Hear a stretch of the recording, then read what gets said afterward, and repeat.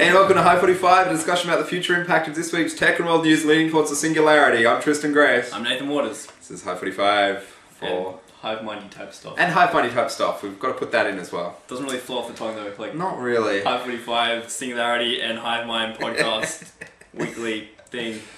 We'll work it out. There'll be something there. Yeah. Sorry we've had so many delays lately. We've just been fucking busy. Like insanely busy. There's been much fucking... It's just part of the reason why we've been so busy. It's just non-stop, 24/7. Having to sell ourselves on the streets now. It's getting to that level. But money's good, but it's Yeah, that's true. You just close your eyes and go to a happier place. God. Anyway... You did not start with that. You do start with that, why not? It gets people into the spirit. Because this is going to be mind rape. Anyway, pretty good stories. The one I'm going to start with is the Quadrocopters. I've spoken about these before, but now they can actually juggle balls, and it's kind of ridiculous how far UAVs are coming. Cool. MIT does a look at the year 2037, like another future video. Yeah. I haven't seen these, so I'm going to be very interested to see what they're about. Yeah. Next one I've got is about this really cool like French jazz tele-robot presence thing. And that's kind of like an emerging industry right now, and I really think it's going to actually take off, so I'm going to talk about that. Cool. Tele-robots. And social bots. Basically bots infiltrating social networks like Twitter and stuff. Hells yeah. Cool. And that's kind of going to be our topic, like, not sure what to call it. No. We've got an idea on it. Kind of creating, like, putting an algorithm on, say, social interactions online. Because, I mean, if we're seeing... I like infiltrating the hive mind. Infiltrating the hive mind. Manipulating the hive mind. True. But so turning it into a science. Yeah, it's turning it into a science. That's a good way of putting it. Analyzing networks. Yeah. Because there is an algorithm there, we just don't know it because it's, you know, social. It's difficult. It is. So, anyway, we can discuss that for the singularity topic. It's pretty awesome because there's a lot of stuff happening with that. Anyway, let's start up with the quadrocopter. So here's the video. I'm not sure, have you seen it? Yeah, I finally got around to watching it. I watched it today. It's absolutely incredible, hey. So what's basically happening, as you can see on the video, is they've now got the quadrocopter to recognise the ball, and it's now actually bouncing it back and forth and... Between each other as well. Between each other. So this is just another step up. Like, I know I've spoken about quadrocopters, I think it's the third time speaking about it, Yep. But it's pretty damn incredible. Like, these are going to take off. They're getting the platform established. As soon as the platform's established, my god, the amount of innovation that's going to happen in regards to these things. Yeah, they drop a few balls though. Yeah. Although, I was having a discussion earlier on, like, I'm very much like, you know, a proponent of like, you know, massive innovation. I mean, we've got UAVs that you can have around everywhere. Yeah. But what will actually be their application? Any ideas? Any idea? Are you like... I'm really struggling actually to find it because I think there is going to be massive innovation. It's going to change, like, say, the world. They can like carry us, like, get beers for us or something. How cool would that be? A UAV that goes to a fridge and like picks up a beer. Well, see, we could use my robot that I'm going to speak in the next story to do that. Yeah. Maybe.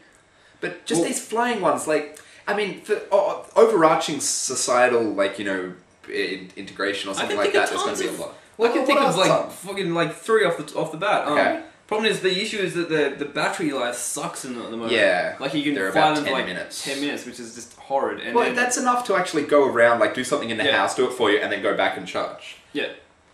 So what are your 3? Okay, one is blanket Wi-Fi across cities. Oh, no, but I mean more in the house, not the, like, a citywide and all of that. There's got to be a ton of use. Yeah. Well, because that's all I think really you can do with 10 minutes of it. Because you could have, like, a station. Yeah, well, that's what I'm saying. It's not going to go anywhere until... I don't think in the house there's not going to be a lot of uses. Yeah. Apart from maybe, like, if you do video logging, that could be cool. That's not bad. It could, like, follow you around with a video. Yeah, I guess you'd I heard they were planning on, like, you know the Kinos in Universe? Stargate Universe, yeah. They were actually planning on making real-life ones of those for the ISS. Oh, that's awesome. Because they can just float around. And it just had little fans that just, like, do it to where it needs to go. Awesome. Yeah, we said before that if they actually got the battery power and they could actually lift decent loads, I mean, you could actually have, you know, blanket, you know, cities with these things, and they could, you know, have emergency Wi-Fi and Wi-Fi wherever you wanted. They could actually go and record real-life events, like real-life streaming of any events, or even like real-time Google Maps with video. Well, that's obviously the big thing where it's going to go with it. Or transporting stuff, picking up stuff, and taking them to wherever it needs to go. They've already got it with some of the police stations. I think spoke about it before. Like in Texas, they've got a few of the police enforcers have like kind of the UAVs with the camera and stuff. I know we spoke about that before. Military applications. Yeah. I'm just trying to see, like, I know this is going to become open. You can already control the state on your iPad and do a lot of things with it. I just think this platform is going to be incredible. It's difficult to imagine like all of the scenarios that'll happen because you've got a flying platform. Home movies. Oh, that's not a bad idea. And sex tapes. Definitely sex tapes. You don't need a third person anymore. You just have the quadrocopter just goes around and just records it. Red Tube should totally buy this. I mean, that'd work well for them. That's where the money's going to go. That's true. Well, if you guys have like any ideas about where this can go, like, I mean, the platform's nearly established there. Well, in the house, like, I mean, there's a lot you can think about, say, for like, citywide, but we're going to need a different propulsion system there. I don't think the quadrocopters with electricity can work because they can't stay up long enough. These are more like, little bits. Yep. Or I don't know. I'm very excited about this, but it's struggling to actually come up with what it's going to emerge from it, but there is going to be stuff from it. Even if it's just kids' toys and more crazy stuff. But, anyway. What have we got here? I found this off a cool blog that Ted actually links to. Ted? I like Ted. Ted Susan, I think. He's awesome. Oh, right, not the site TED.com. No. Right, okay. Actually, when I searched for his name in Facebook, because I was like, I remember he posted this really cool link and I was going to go check it out. Typed in Facebook Ted and it came up as Ted. yeah. And I was like, oh no, wrong one! Damn it! Maybe it's the same. It's called grinding.be, which doesn't sound anything like futurism, but it's pretty cool. And they found this off another guy called Stuart, Futurist Candy. Anywho. Futurist Candy. Yeah. Anywho, it's MIT's Future Freight Flows, which makes no sense at all. Yeah. It's basically, they've come up with 4 different future scenarios for the year 2037. And they are... Ooh, give me an explanation of what they quickly are. I didn't watch all of them, I only watched the technology one. Oh, okay, well, what is the technology? Because they did one, they've got one on like global marketplace, NAFTA, something about NAFTA, technology savior, and one world order. Oh, okay. So the technology one's pretty cool. They basically just go through, like, it's as though you're like watching this screen, so it's like you log into your terminal. You log into your terminal, and today you've got all these recommended content from all your friends, and so you log in, and it's like it starts off like there's 238 of your colleagues have said you should definitely watch this video for your meeting tomorrow, type thing. Right. So it's kind of like a recommendation system type thing. They're pretty big on they start off the whole video with like everything's pretty much solved because of technology. Yeah. I mean, we've got all our energy resources. There's kind of like portable nuclear power just everywhere in everyone's houses. They have a big emphasis on 3D printing as well, which is pretty cool. That's good. And I thought that was actually interesting because it's kind of along the same lines we've thought of before. Of you'll have like regional-based 3D printing stations where you just you can go print off a car down the road somewhere to your 3D printing station and getting around, yeah. And even saying like even saying things like the US's main export is digital goods. Well, I think it must be close to that now. You'd think, and information goods, I guess. Yeah. That's kind of cool. So that's a pretty cool video. Like, definitely check it out and have a look at the other ones as well. I haven't checked out the other ones. I'd be interested to see the one world order one. Like, I obviously haven't seen any of these. But just, I mean, going around the whole, like, I mean, I think that's going to be a massive thing to actually change in the next few years because of everyone being online and all citizen journalism and the rise of Facebook, the nation state of Facebook. Not having one controlling platform. Well, yeah, because I mean the government should be just an influencer rather than the actual dictating thing, and especially we're set up that way in the West. Well, it should be a platform and have no other say in it. Yeah, that's it. That's the platform to just allow the basic operations of society. That'd be kind of cool. So yeah, check out the video. Really, really cool. And it's MIT as well. Yeah, excellent. And it's the production value is pretty. It's pretty. It's not bad for like I'm guessing it's just MIT kids have like put it together or something. Kids. Yeah, that's lovely. So Patrick, you should rub them on the head. Oh, you cute little... Well, they are. They're not the real one. They get to play with all this shit and get funding from it from various sources. Indeed. I don't know. Well, next up... I'm just bitching. You're just bitching. Next up is this awesome little robot. Which is... It looks retarded. I know, it does, doesn't it? It's just absolutely stupid. But this robot called... Oh, I shouldn't actually hit play, I should actually have a look. Well, it's called the Ghostai Jazz Telebot. Now, the basic idea of it is kind of similar to the Quadrocopter, as I was speaking about before. It kind of it goes around the house. It goes around the office. Actually, they're going more the office angle, and you can actually interact and do video conferencing, like say with the robot, because someone just jumps onto the robot, and then the robot goes over there. It's a telepresence bot. Yeah, telepresence. Exactly. And they're actually going for like the more human look-like and all of that. But it's really fantastic, like just all of the different applications. So here we can see right here, it's like the robot coming in, stalking. Well, yeah, that's it. And so then they're sitting down at the computer and you can actually speak in and it can be like a third person at the conversation. So it can give you more autonomous control, like if you're speaking with someone, say, on the other side of the ocean. Oh. Okay. And I don't know, I think this is really just a beginning thing here, because as they go into later on, is for security. They've just got these bots going around, it's keeping the security. You've seen the telepresence, the other ones with the big screen? Yeah, well, yeah, actually they've got a comparison. They're kind of the big one. These ones actually look a lot cooler, like... Yeah, well, they've got the comparison between the others, because these are actually really big at the moment. Like, this thing is valued at $10,900 US, I'm guessing. And they've got all these others that, are just pretty much the moving around, like, what are those robot calls? iRobots with, like, an iPad on this end. Yeah. And they've got it that way. And then they just travel around. But, again, this is really like a beginning industry, and I think this is going to really start taking off. Because, I mean, imagine you have an office going there, it's all straight, you want, like, some security afterwards. You put that, tele-robot thing there. Or imagine, say, you've got two offices. Like, let's say, like, we've got our office here, and then say there's another office up in Sydney. You want to interact between it. Sure, you can do the Skype thing, but it'd be kind of pretty awesome to, like, you have this robot traveling around, you log onto the robot, and you've got your video coming through there. You're like, yo, dude, what's going on? I'm not sure. I still think it's still very gimmicky. I still think there needs to be some other application to make it more realistic.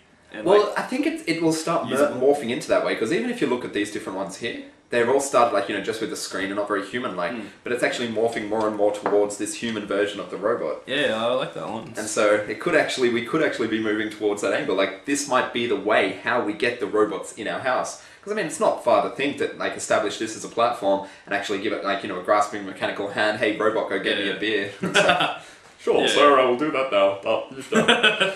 And it could be great. I mean, like, we've already got the Connect, the stuff that way. The voice recognition is pretty good. $10,000, fuck that. Just get a Roomba, stick a broomstick in it, and shove on the Connect head on top. Yeah, connect to an iPad. Yeah.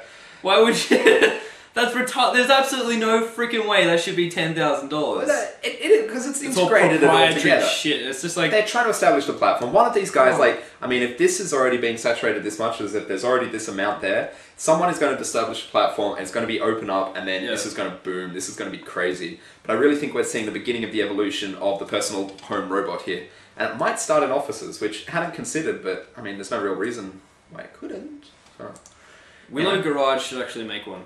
Yes, Willow Garage should. Have you heard of Willow Garage? I was like, I had to just... I know, just searching it. They made they got the ROS operating system, robot operating system. Oh, we spoke about that before. Yeah. That's the open source. They're really pushing, open source. Because, I mean, if you just get the hardware together, make cheap hardware, and then just make the rest open source and allow people to hack it. Yes. Because the problem with these guys, I'm guessing they're doing proprietary hardware, proprietary software. And that's just... Well, they still need the platform. I still don't think this is too bad, because you still need with the hardware. The main problem with the hardware stuff is to actually find out what's useful, to what actually has all the benefits there. And that's what they're trying to work out at the moment. I've got all these different ones here, but as soon as they work out the base necessities that are needed in the hardware, then they open source it, and then they get the massive innovation. Yeah, so it's whoever wins the hardware battle first. That'll be it. As soon as they establish that system, and then they can do the whole, like, Windows platform, we just sell the software, or you can even go the Apple way, but it's more expensive, I guess. Anyway, the hovercopter, I think for video logging, like life logging. Yeah. If it just hovered around you the whole time. Exactly. That'd be awesome. Well, see, this is very similar to it. Like the quadrocopter is the the flying version of this, whereas this is the actual on the ground Android version. Yeah. Exciting. Anyway, keep your head out for this, because this is going to keep on changing like crazy. Well, I'm going to put my chips behind that. This is the evolution of the personal robot. We're seeing the beginning of it right now, so fingers crossed. You don't agree? You don't think this is the beginning of the evolution? I guess it probably is, because I guess you first start... These are just Roombas with sticks on them. Yeah. Basically. Essentially. And now they're going up and they've got sticks, and next up they'll have arms to grab things. Yeah. And... That's what I mean. That's why I think these are the beginning of the evolution. It's like we're seeing our first prototype of robots. Yeah, it's like that idea with the quadrocopter, they're bouncing. We've had that idea before, like how cool would it be if you just had a hand, like just that much, sitting like a robotic hand sitting on a desk that you could just throw a ball to, it'll catch it, throw it back, and it'll throw it back. Like that would be like... That'd be fun. You could sell that as a toy, like, you know, $50 for that. You have to throw a specific... You charge $500 for that. No, but you get it down to toy level. Yeah. I mean, why not have it like, you get it cheaper? But there's a lot of mechanics. It's a robotic arm. It's a full-on operating robotic arm. It needs like 3 prongs. Catch the ball. It would be so awesome though. I'd like that. Anyway, spoken a lot about that, but yes, we'll move on. Oh, it could be like the thing off Red Dwarf, the scutters with the hand. I haven't watched Red Dwarf. Oh no! Nerd Craig just shot down. Shame. Okay, what's your one? Fake tweets by social bot fool hundreds of followers. Ooh, I like that title. Yeah, it's New Scientist. Oh.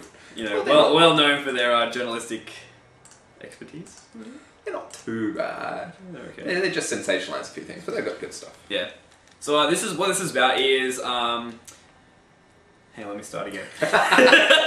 Okay. What this is about is basically researchers are trying to create bots, like software bots, like Chatterbot and all that, but actually put them out into social networks like Twitter and just have them just go and just on their own. Awesome. And so just post out their own tweets, add their own followers, build up their own networks and stuff. And so they've actually there's 2 stories here. There's one about how it's just the same story.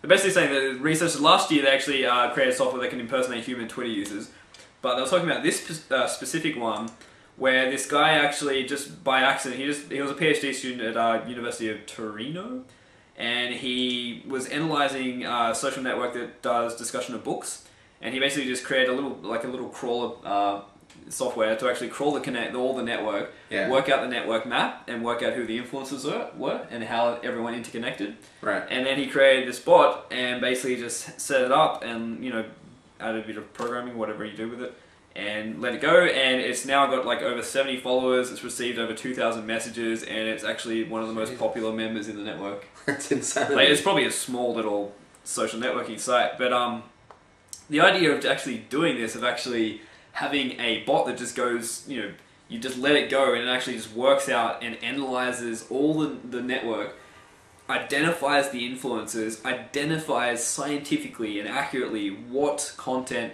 will actually get people interested, like say get likes on Facebook or get more followers on Twitter or get retweets on Twitter. And if you could actually analyze that and just have it automatically do it, this thing could fucking control people. Like it could... This is awesome. This is the beginning of it. It'd be awesome. It'd be amazing. And that's pretty much our topic in a sense, I guess. Yeah. I don't know what you want to call it. Well, let's merge that into the topic, I guess. Yeah. So we've talked a bit about this before. Just kind of evil take over the world type talks as you generally do. I'm always the most humanitarian. Oh, bullshit! I am the nicest person you'll ever meet. It's going to be the most positive outcome for the human species. Our ideas always are like, well, you can take over the world with this.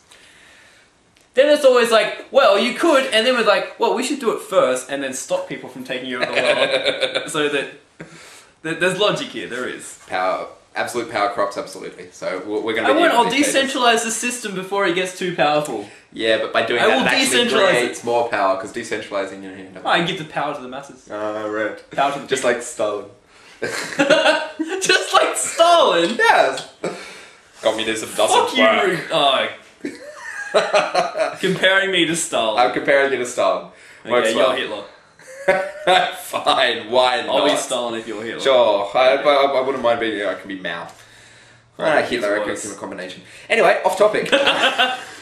I love this idea. I love this actual thing that actually what we're doing now, like, creating algorithms, creating robots to actually crack the human algorithm. Because what we're doing is we're putting it into the algorithms that we use like on the day, or every day, say Facebook or say Twitter. We only retweet certain things, we only like certain things, we only reblog certain stuff on Tumblr, we only upvote certain things on Reddit. Why not actually create a robot that can actually start saying, look, these are the outcomes that you want. You want to retweet, you want to reblog, you want an upvote, you want to like, get those, and you will do well. You will own the network. Yeah, that's it. Just give them that thing. And I mean, even if you could use like some more evolutionary algorithms or anything like that just keeps on changing. It's whatever, it's just all data, really. I know. This is the very beginning of it, though. I mean, the very fact that this like PhD student is able to do this and actually be able to create content that others like. I mean, this is the very beginning of the recommendation engine, the very beginning of actual computers creating and orchestrating our world. And discovering the algorithm that runs us, all of Runs us, yes, exactly. I mean, we have an algorithm. Each of us has an individual algorithm. You combine them all together, and we're working as a computer. We're computing shit. It's just because none of that's recorded, no one knows what it is yet, and it's so complex and interrelated, and it's very... Well, it's very blank. You can't actually see the connections and see it all going that way. You can see the connections now, but you can't see how the algorithm's working. It's still very much a black box, but as the computers are getting powerful, they're able to actually, peel away and make it better. Yeah. I mean, it's one of the last frontiers, really. Yeah. It's great. And so the things we've talked about before is with all these, say, Facebook's a perfect example. We overanalyze Facebook far too much. Pretty much your feedback mechanism right now is your likes. Everyone tends to either consciously or unconsciously want to get more likes. And so their behavior and with posting, what they actually post, the content they post, how they interact with other people, the comments they post on other stories, tends to go in a certain direction, which I think is rather predictable. Because they're always after likes. For example, if you post a comment or a status update and it doesn't get any likes, you're not likely to post that particular piece of content again, because unless you're very dedicated to whatever you're talking about. Yeah. But and so the problem with that, you're getting all the funny jokes and stuff, but whatever. That's shallow. But then it's starting to emerge into other things, kind of like links and kind of sharing interesting stories that you think, hey, my friends would like this. And if people are getting trained by Facebook, because like we say, we've got our own algorithm. The algorithm's constantly changing, evolutionary algorithms. Influenced by others. Influenced by others. We're hey, this got a lot of likes, this is actually working well, I'll keep on posting this, I'll do that there. I mean, the greatest example is go through your Facebook history, actually watch how you've changed, how your actual posting, how your digital persona is actually adjusted over the years, because it's quite significant. And even memes spread the same way, the Friday video, It's only if people only ever started posting that because others started liking it. I think. And because it's And I think Friday's a little bit of a different example, just because it's so amazing. I love Friday. My God, lyrical genius. It is. It's a modern day Shakespeare. I've actually been a bit I analysed that a little bit. It's you know how songs, how with songs you might love a song, but if you share it to friends, they're not really. Yeah. And so particularly with songs, you don't really, they've got that 30-day song challenge thing on at the moment, where everyone's posting their favourite song. You haven't seen it? No. But posting normal songs is probably, but posting the funny songs, that could be why the internet's kind of made all these funny, weird songs, with Lonely Islands, I'm on a boat and... Oh, yeah. And all those other songs. I think that's probably why they've gotten so much more popular. Anyway, that's kind of off topic, but yeah. Yeah. Well, so where is this actually going to go for? What's the... I'm not going to say end game, because I think this is a perpetual thing that's always going to change. What would you say is, say, a 10-year or 20-year thing? Is it going to be similar to this? Are we going to see robots infiltrating all of our social networks? Or what do you think is going to happen? Well, that's not helpful, is it? What do you think the trends are, I guess, towards? Do you think the trends are towards more of this? Do you think more pages and, say, how websites at the moment are they're trying to use, say, Facebook and Twitter to actually post content? Do you think there'll be maybe intelligent systems and intelligent algorithms that will use that more? That's where I'm kind of feeling it might work towards, because then the intelligent algorithm could actually start interacting with, say, people. Say if you're a fan of, just going to toss a website out there, cracked.com. It's a comedy site, it's pretty cool, I'm a big fan of it. If they actually started interacting, even if it is just a machine, you could actually start making jokes and have fun with that. And you'd program in an agenda. That's it. The agenda would be get more links to the site, or get more likes, get data more... or something, or learn more about the person you're actually interacting with. Yeah, that's true. That's a good one. Because I was just thinking, that's why... a scary one. I like it. What's the point in really having bots? If they're invisible, then you wouldn't have most people wouldn't be infiltrated by all these bots. There wouldn't be too many, I don't think. But I think you'd have a few maybe that would actually try and interact with people and try and learn more from them. Yeah. For a specific means, to actually work out what their specific motives and behaviours and values and everything is, so they can actually manipulate it and use it to whoever's advantage it is. Well, that could be definitely a big thing with, say, the people that are 100,000 followers on Facebook or so, that to actually get as much interaction there, to actually learn about as most people going there, to actually stylize their posts and submissions to those groups, to actually get the most response. Yeah. They've already got the feedback. I really feel that they've got everything they need. All they need to do now is optimize. It's only likes and comments. 2 years off, I think. Yeah, I think so. And that's scary, because we could have anonymous bots and people actually being influenced by... Yeah, algorithms are not other knowing. people. This is why I'd love to just analyze. I'll show you. I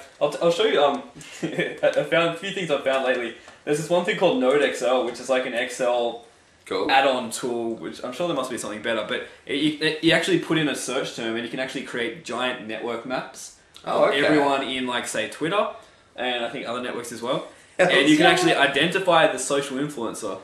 Hells yeah. That's the biggest thing with all this stuff. There's always, in one network, there's always like the alpha person, the social influencer, where if they say this thing is cool, then everyone else is like, oh my god, it must be cool. Kevin Rose.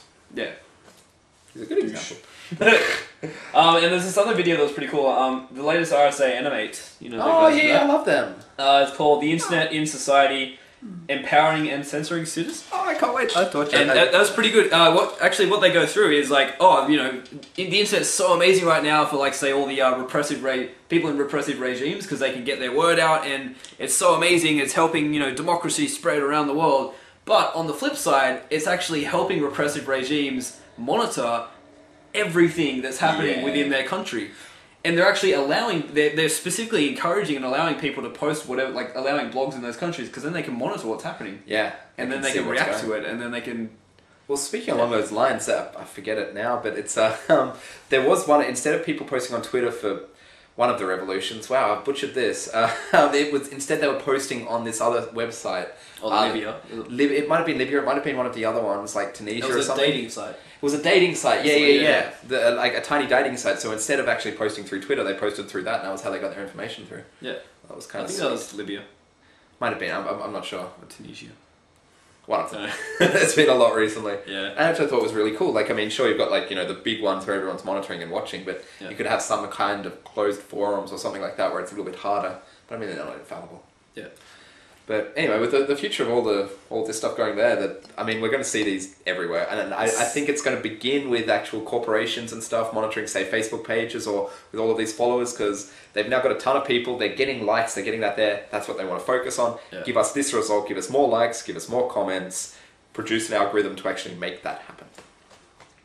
And that's only going to lead to more and more robots actually cracking the human algorithm. Yeah. Fun times. And then we really do become a computer. That's it. Then we can actually... That's another step towards the merging. Yeah, well, that's... Yeah. Be pretty cool. We're not a hive mind until you can actually say, look, that's a hive mind. Yeah. This person interacts with that person by this, and that's how that. Well, I mean, you can start getting more and more. I mean, after we've got the actual businesses doing all that, you could actually start creating a total virtual friend. Yeah. Great. There's also a service that I just saw released, which is getting a bit of buzz just from the whole crazy factor. They'll actually create you a Facebook girlfriend and actually do all the interactions and all the Facebook posts and stuff. So we're starting to see the rise of artificial friends and sex partners online. Fun. That would be awesome. Well, that's actually... Sorry, let's just finish on the last point. That's actually the thing we mentioned before, that the funny thing is, and no one fucking notices or takes note of this, is that more people interact for far greater lengths of time with your Facebook persona than they do with your actual physical real world persona, if that makes sense. So because Facebook is pretty much that's you, that's your portrayal of you.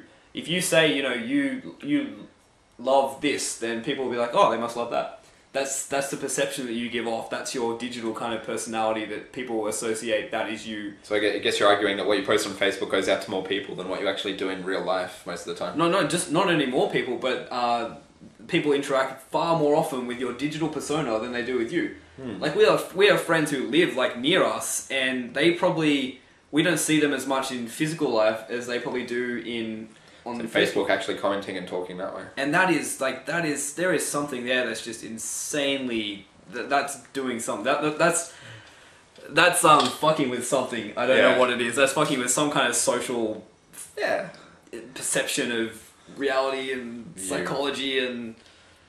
Yeah. I'm horrible with words. That could have been an awesome quote. That could have been like put on my gravestone or something. Like future generations could have quoted that just so amazingly. They may still, just not in the I give you permission to just arrange the words in a better way and just put my name at the end saying, spoken by Nathan Waters. Excellent. Yeah. Like a Dirty Potter or Dirty Harry on YouTube. Search for that, it's very funny. They remixed Harry Potter to be very adult orientated. Anyway, we'll catch you next week. It's been Hive45 for March, end of March. Yep. Indeed. So, catch you now. I'm Tristan Grace. I'm Nathan Waters. See you next week. Yes. Indeed, yes.